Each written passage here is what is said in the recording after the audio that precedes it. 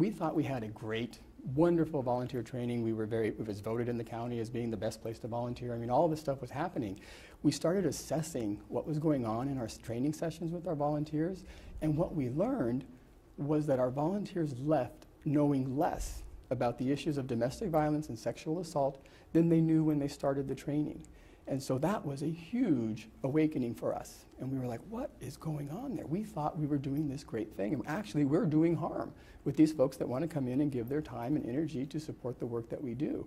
So we had to get in and look at the assessments, look at the participant evaluations, the presenter evaluations, and figure out what it was. And what we determined was we were simply throwing too much new information, too many new definitions, that we were confusing our volunteers at that early place. So we had to make some critical adjustments in the curriculum and how we delivered it.